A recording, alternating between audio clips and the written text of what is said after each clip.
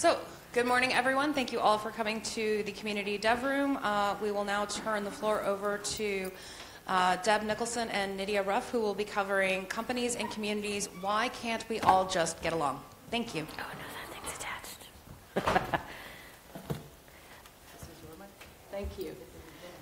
So, I'm Nithya, and I want to introduce my co-speaker, Deb Nicholson. I think a lot of you know her.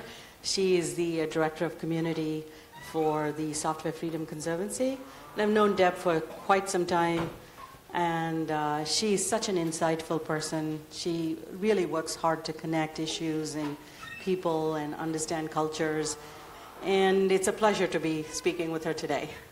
Oh, and this is Nithya Ruff. She works at Comcast and runs the open source programs office there. I met her a few years ago when she was like brand new, and you soaked everything up so quickly. And so it's been really exciting to get to where we are co-presenting together. So today we're going to talk about companies and communities. Why can't we just get along? Yep. So I've spent almost 20-some years in open source, but more from a company perspective.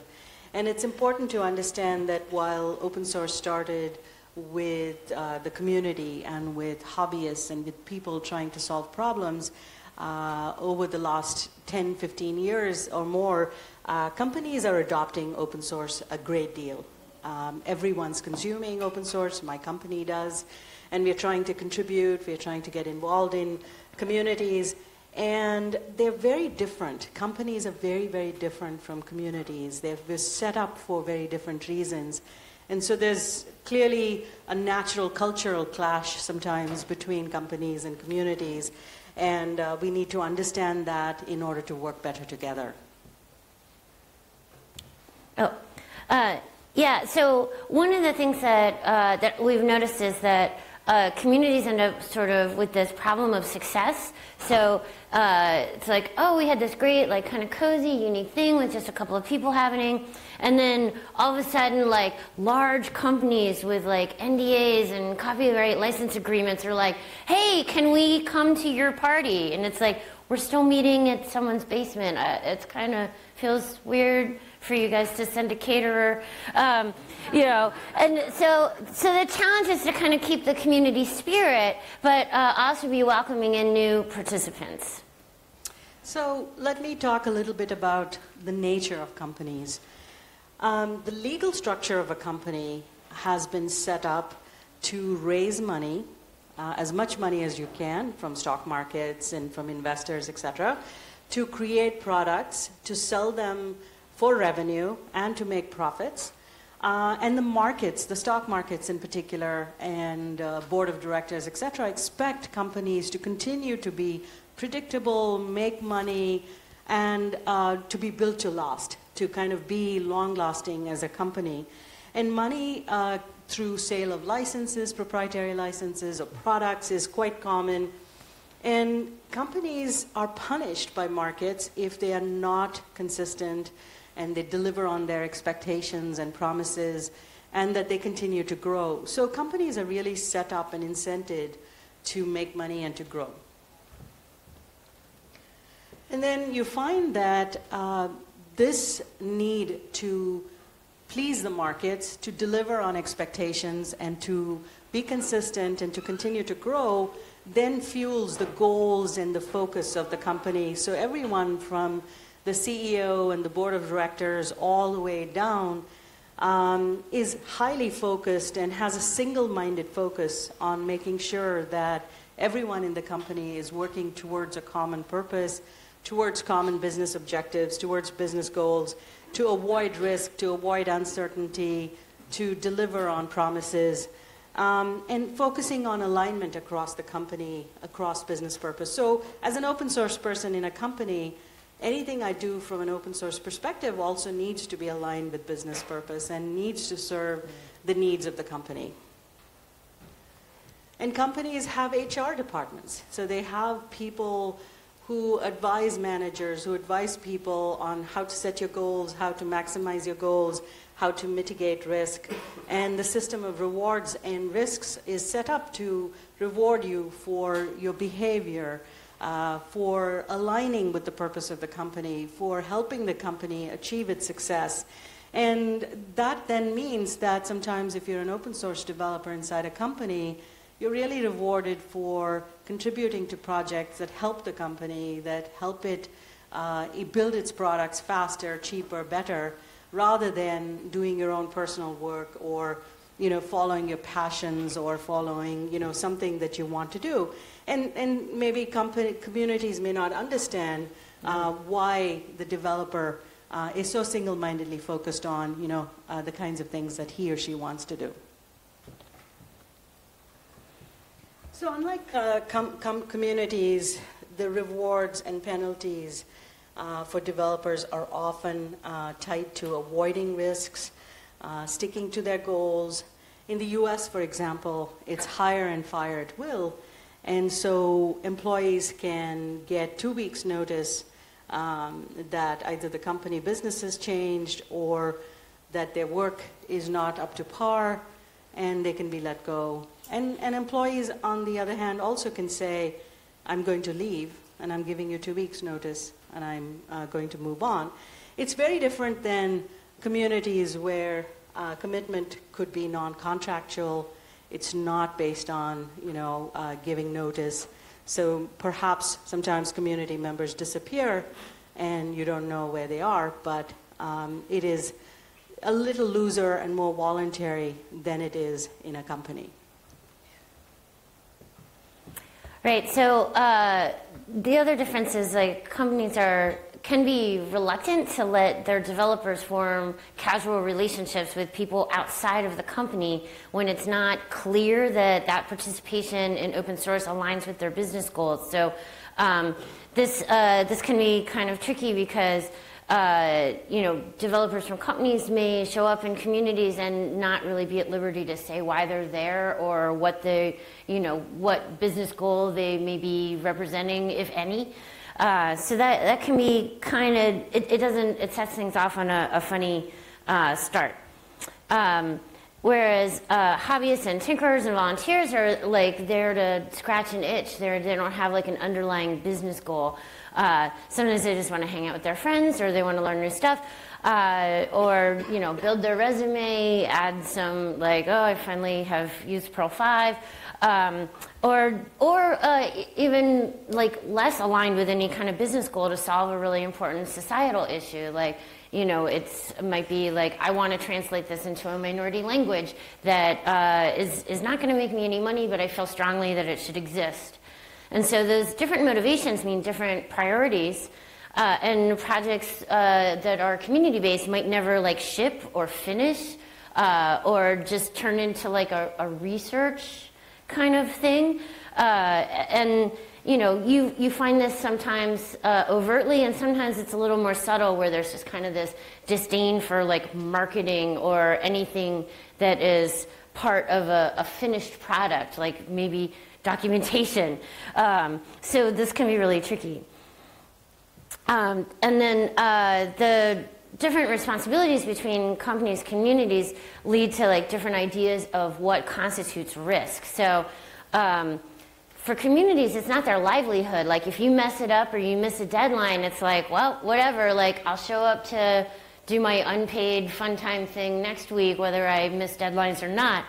And they, sometimes communities don't, because they feel like they're existing in this volunteer space, they can be really like, oh, all of that risk out there doesn't apply to me. Like as if like something like the patent system or copyright law has no meaning once you're like, well, I'm not getting paid, so obviously the law doesn't apply anymore, which is not true. And this is tricky for the getting ready to interact between companies and communities. The other thing that happens is people highly identify with the project, so they don't care what happens to it when they leave. They're like, well, I am the project. Mm-hmm. And this is really different than companies that they care about bringing in new customers and employees, so like the projects are designed to outlive the individuals. So, so this creates different responsibilities and priorities. Communities also may have like certain current or historical peculiarities because of maybe their benevolent dictator for life has got some specific things. So this can lead to things that when companies come in, they're like, oh yeah, no, you can cater the event for us, but like no Coca-Cola products.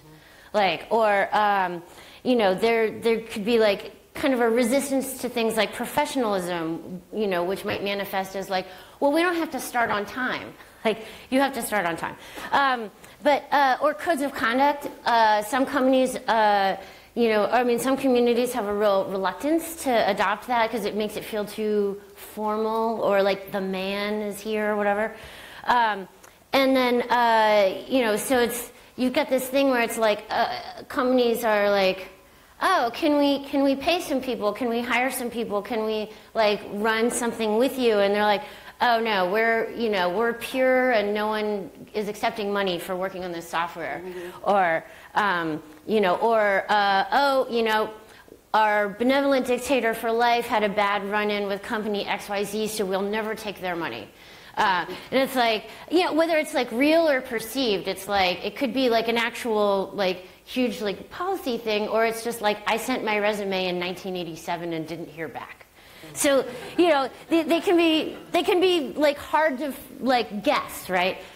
So, and then that leads to some other things with the lack of professionalism where technical merit might outweigh civility as a value.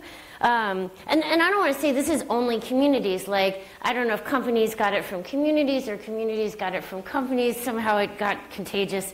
And so you have this, like, I wrote the code, so I get to behave however I want. Like the rock star developer. And this is not, like, good for companies or communities.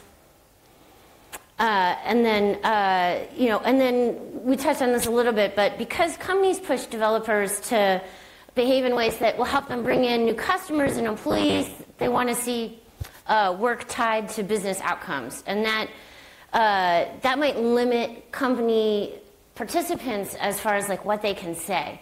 And so, I guess like as we kind of get ready to collaborate between companies and communities, it's hard to set folks up for success when there can't be as much communication as there could be.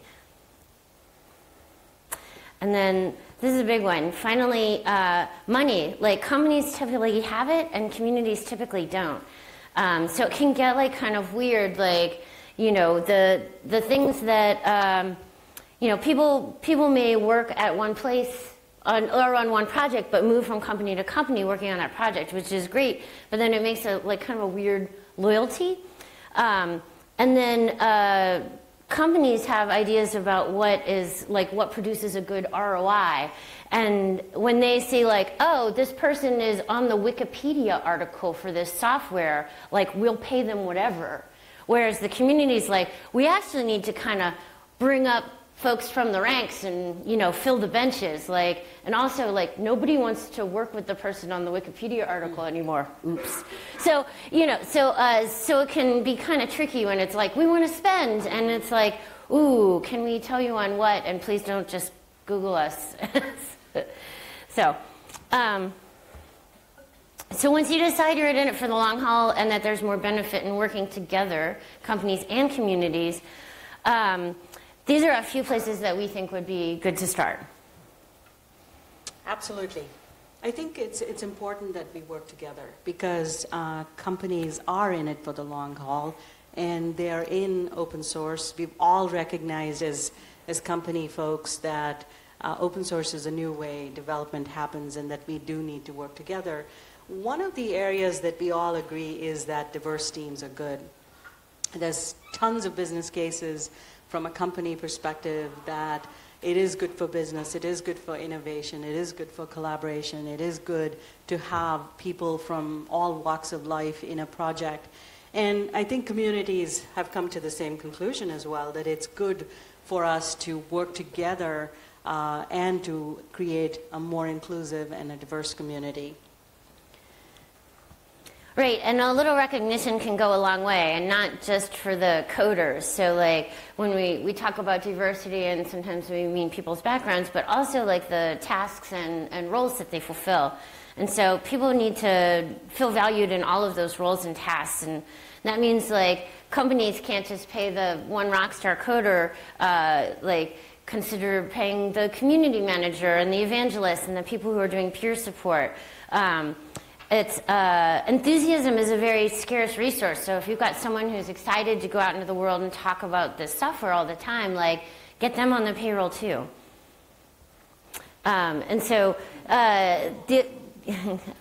Yeah, one's a real dog, one's not. But people like continuity, you know, when things are the same, right? That's what I was thinking here. But it helps us all to build for the long term. And, you know, like making it formal when someone is volunteering on a project and doing things makes sure that you have more people to work on stuff going forward and less competition, more cooperation, which leads to more interoperability, which is great because interoperability can save lives even.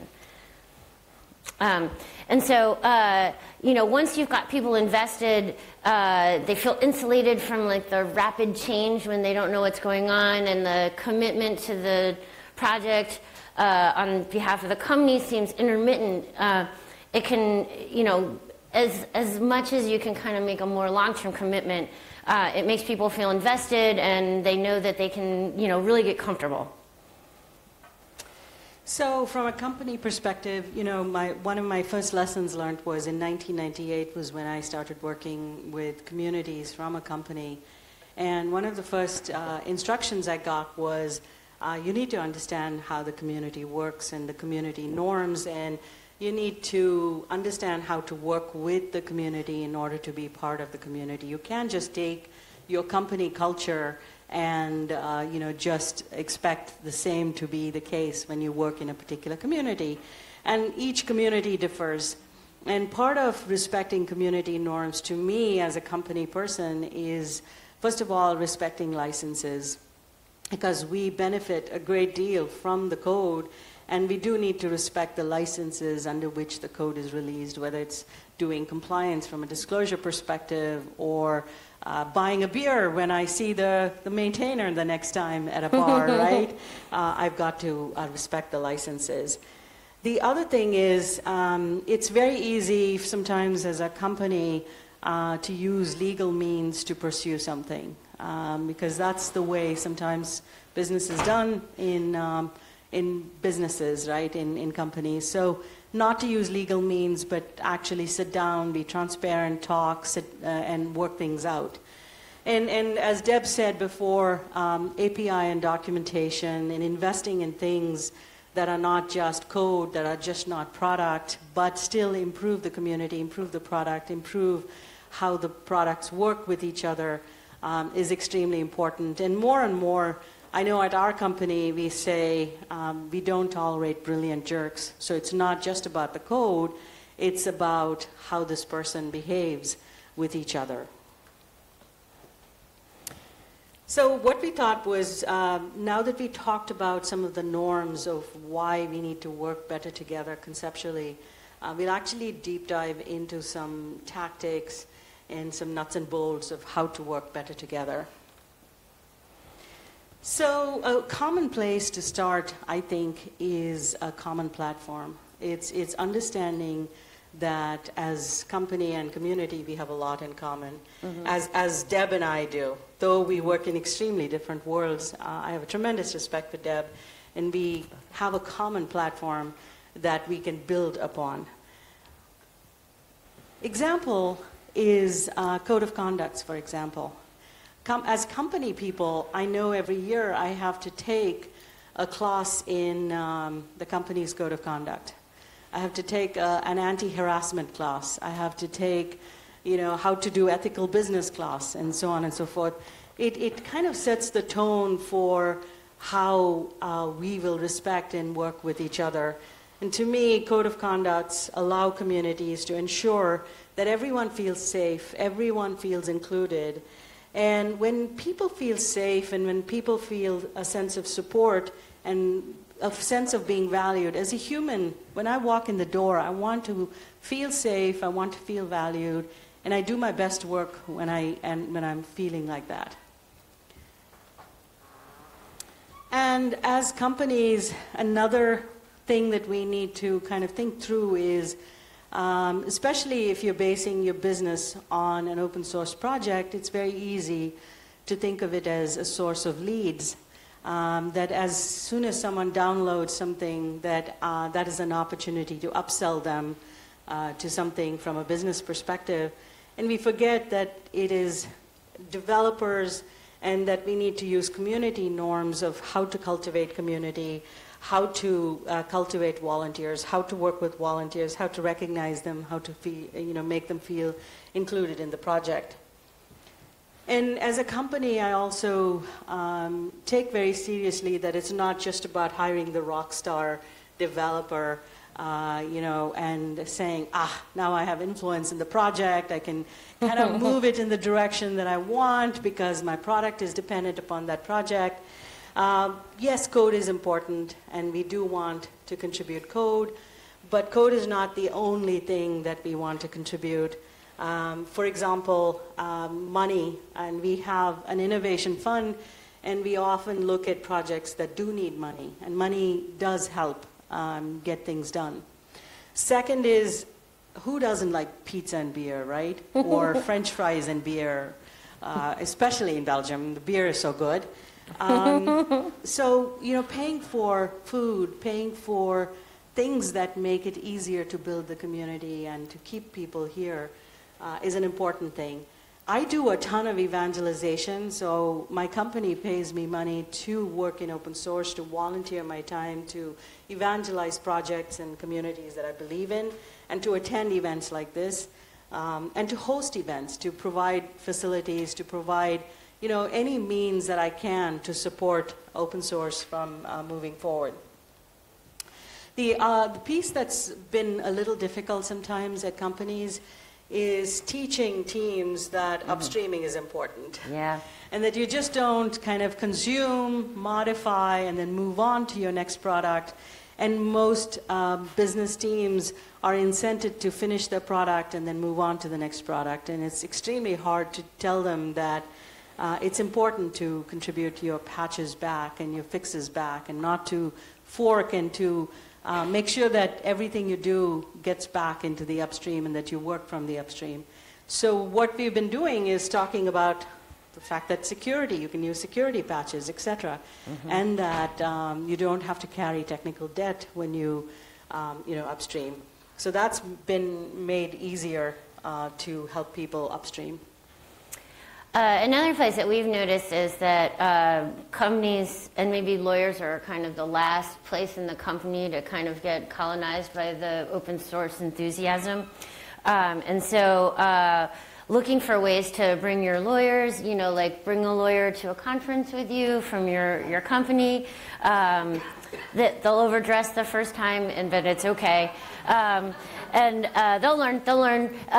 So there's like Scale in Southern California has a continuing legal education day for lawyers to learn more about how to do free and open source software. And then, making the legal policies transparent and easy for engineers to work with. So it's sort of like, hey, here's a whole bunch of stuff that you don't have to come. Every time you pick up a piece of MIT code, you don't have to come down to legal and spend a week. So those kinds of things. We also encourage, if your company is consuming and hoping to patch back and having questions about how to do that from a legal standpoint, or how to work with the licenses, or which licenses are compatible with which other ones, we really encourage companies to ask communities to help them with the legal stuff, so they can get a little bit more of the context and grounding before they just kind of plow forward. Another thing that I think is really important is, we talked about it. It's not just code, but it's like when you're doing road mapping, it definitely is not just code. You can't have the business department and the legal department and engineering come up with 3 plans that will somehow magically merge together in 2 years and create a coherent strategy. The thing that is, can be a little bit of a learning curve for companies is that, actually open source, comprises all 3 departments, and they have to work together, and the earlier they get together and start talking about making those plans, the better off it is. And it has to include the way that you intend to interact with the community. Like it's that's like that whole thing is part of the roadmap.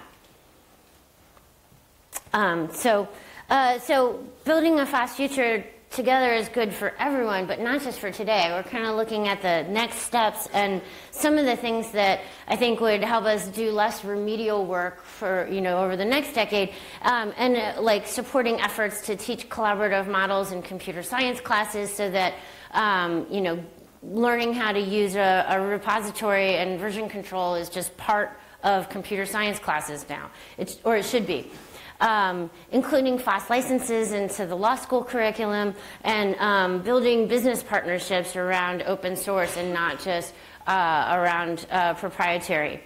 So there are some great orgs that are already doing some of these things. I'd love to see them inspire more replicators there. But Teaching Open Source, which is a conservancy project, develops curricula for colleges to teach open source.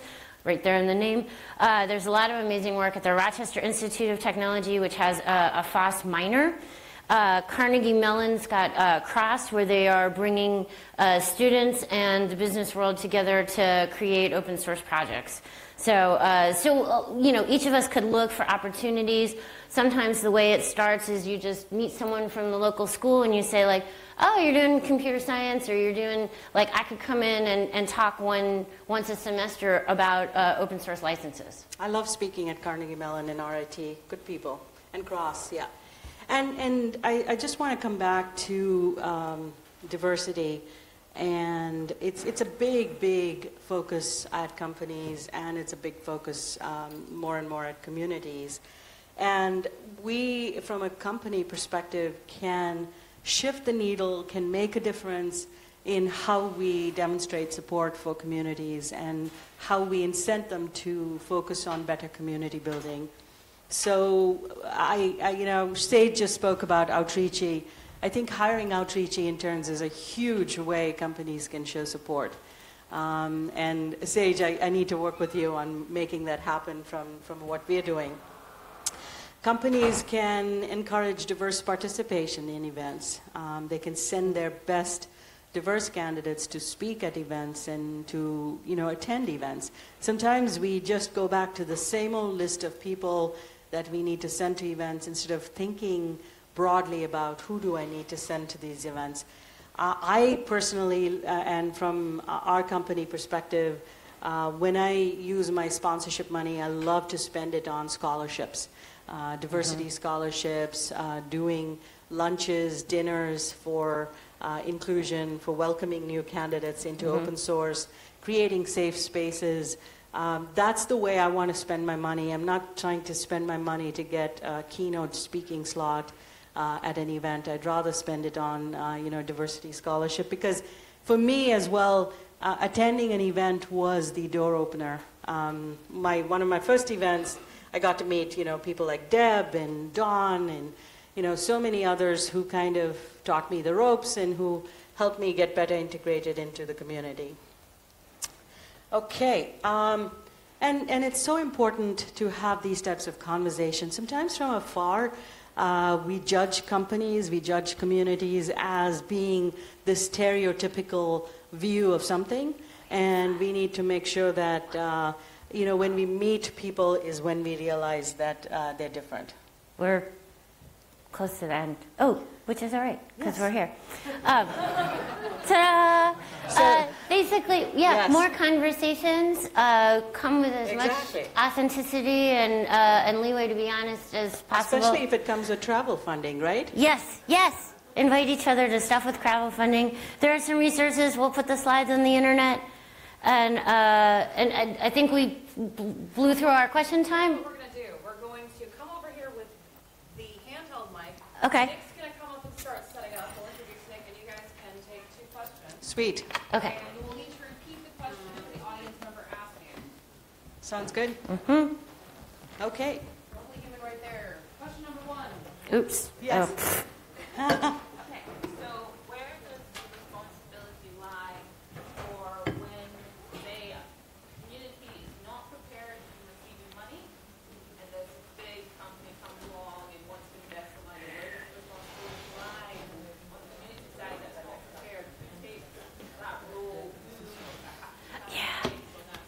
So where does responsibility lie if a big company comes along and wants to give money to a community? I will say one answer, and I know Deb will have some additional stuff to say.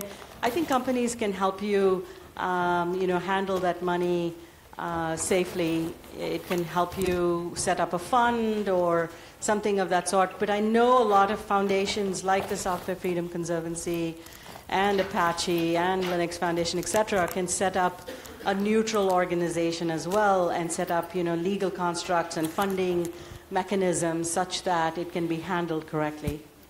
So one of the things we help projects that come to Conservancy with is like, hey, we just got money, what do we do?